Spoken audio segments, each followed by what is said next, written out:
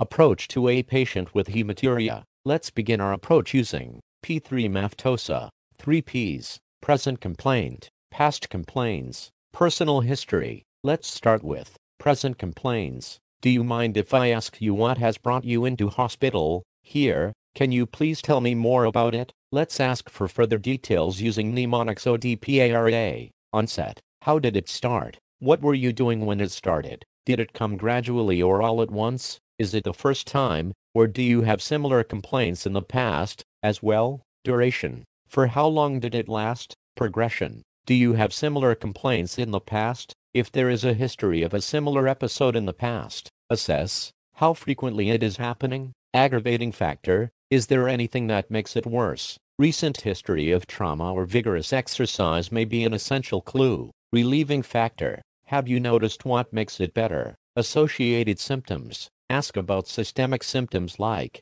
fever and rigors. It can provide a clue for pyelonephritis and vasculitis. Next, ask about weight loss and anorexia for any possible malignancy or vasculitis. Moreover, any recent trauma, burns, exercise, falls, seizures, and statins are suggestive of rhabdomyolysis. Remember, activities like long-distance running, marching, and boxing can cause exercise-induced hematuria. At this point, ask about the A.B.C.D.O for hematuria. A. Amount. Have you noticed any change in the volume of urine? Is it more than usual or less? B. Blood. Have you noticed any blood or clots in urine? What were the size and shape? Clots originating from the bladder are rounded in shape, while elongated clots arise from the upper urinary tract. Moreover, ask, have you noticed any blood during the stream? When was it present? At the beginning, throughout, or at the end of the stream? Blood at the beginning of the urinary stream originates from the urethra and prostate.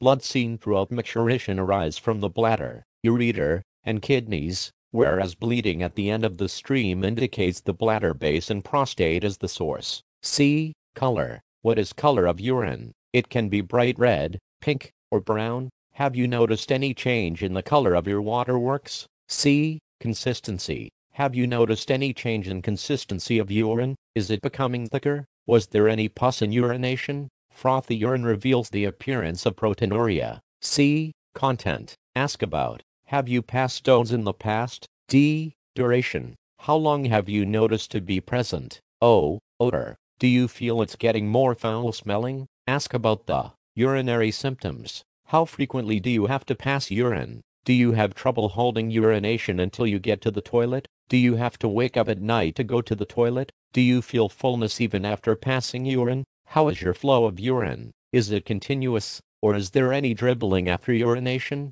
Do you have to strain during urination? Do you have to wait before starting urination? Do you have to rush to the toilet for urination? Let's ask specific questions to establish a definitive diagnosis and rule out the possible causes that may result in hematuria. IgA nephropathy. Ask about any recent illness within a week along with hematuria. It will provide an important clue. Pulmonary-renal syndromes. Hemoptysis and hematuria will be an essential feature of pulmonary-renal syndromes. Wegener's granulomatosis. It has multi-system involvement. Prominent features include cough, rhinorrhea, wheeze, and epistaxis. Non-blanching purpuric rashes, arthralgia, and myalgia also support this diagnosis. Systemic lupus erythematosus. The presence of malar rash, dyspnea, pleuritic chest pain, pleural effusions, arthralgia, and myalgia may occur in S.L.E. Systemic sclerosis. The presence of Raynaud's phenomenon,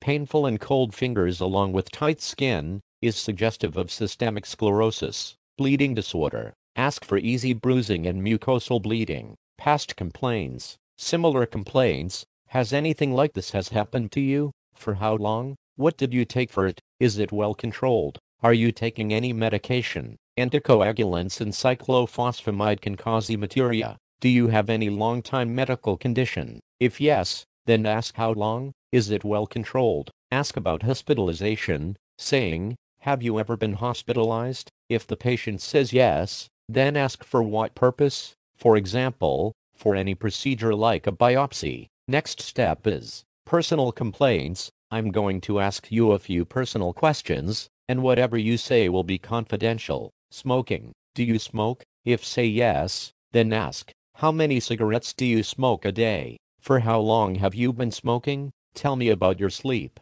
Do you drink alcohol? Proceed by asking, what do you prefer to drink? How much? For how long have you been drinking like this? How is your appetite? Recreational drugs. By any chance, do you take recreation drugs? If the patient says yes, then proceed by asking, sorry to ask you, but what do you do? How do you take it? If injecting, ask, by any chance do you use a new needle all the time? For how long you are doing this? Do you use any other recreational drugs? Weight change. Have you been weighing on the higher side? If yes, ask about bowel habits. How often do you open your bowels? Have you noticed any change? Sexual history. If the patient is sexually active, then ask, sorry to ask you this, but are you in a stable relationship? For how long? Are you on any contraception? Did you travel abroad before your symptoms? If the patient is a female, ask about 4P, period, LMP. When were your last periods? If more than 4 weeks,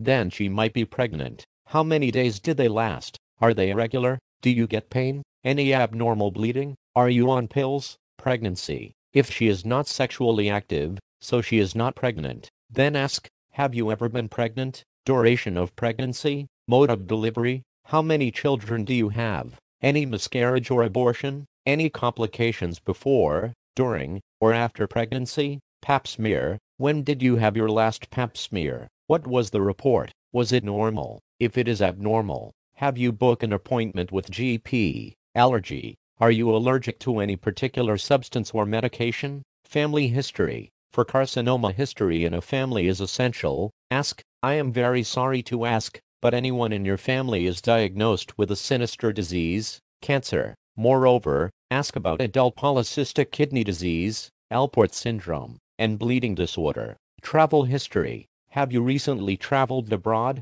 Inquire about freshwater swimming in areas with schistosomiasis, for example, Lake Malawi. Occupation history. What do you do for a living? Ask about the nature of the work, primarily if he works in the dye, rubber and dry cleaning industry, whether he has had to take time off from work due to his symptoms. Social history. Where do you live? Whom do you live with? Do you drive? Inquire about the functional status of the patient, particularly the impact on the activities of daily living. Anything else you want to tell me? Now, in the end, take your time for an impression. Then, turn to the examiner and say, based upon my history, my most probable diagnosis is this. My differentials are this, this and that, and I should have ruled out this and that. Thank you for watching. Stay connected and subscribe to this channel for more interesting medical professional videos, and good luck with your exam.